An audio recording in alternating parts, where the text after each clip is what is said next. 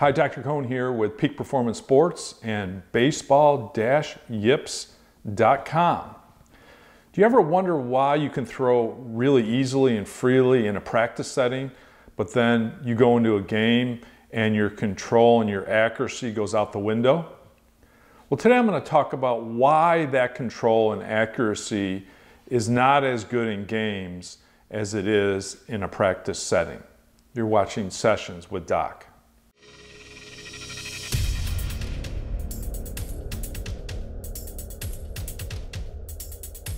So I'm asked all the time by ball players, why is it easy for me to throw freely when I'm in a practice setting, but in a game I start to tighten up?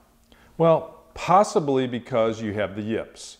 Often what happens with the yips is you can throw freely when it doesn't count, when there's no pressure involved, when you're just playing toss with a teammate, for example, when you're not being observed by others, when you're not worried about fans and what fans think.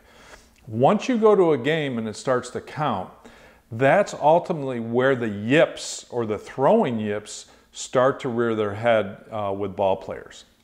What happens in that situation is when you're under a little bit of pressure or when you feel expectations to perform well for your teammates, to perform well for your coach, to perform well for your parents as well, that's when you start to tighten up and not make that free, natural throw.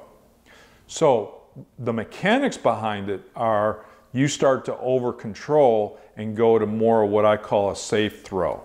The safe throw, the mechanics are going to be looking a little bit different, and you're going to get a little bit more trajectory, a little bit more blooping on the ball, just so that you can get it to the target easier. Now, it's not the ideal way to do it, obviously, if you're a ball player. We see that all the time with catchers when they go to that safe throw and they bloop it back to the pitcher. So, what changes in a game then are, number one, you're feeling expectations or pressure. Expectations equal pressure. That causes you to go, whoa, don't mess up, don't make a mistake, don't disappoint your teammates, don't let down your teammates.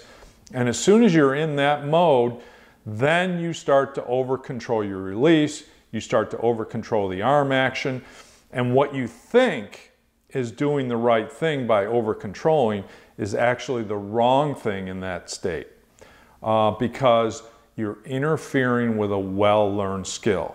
Throwing is automatic for ball players, it's a well-learned skill. As soon as you start to get into your head and overthink the throwing, that's when you start to go to over control.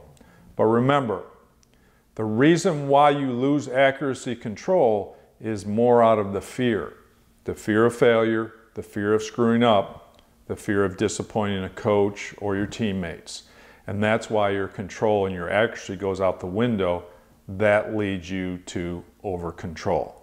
Hey, if you want to find out more information about how to manage the yips, check out my website at baseball.yips.com, and there you can download a free report titled 8 Mental Strategies for Overcoming the Yips in Baseball. Thanks for watching. I'll see you next time. Hey, please subscribe to my videos using the button on the upper hand right of this video. In addition, we have 2 related mental training videos for you to watch. And please jump over to my website at baseball-yips.com and download my free report, 8 Mental Game Strategies to Break the Yip Cycle.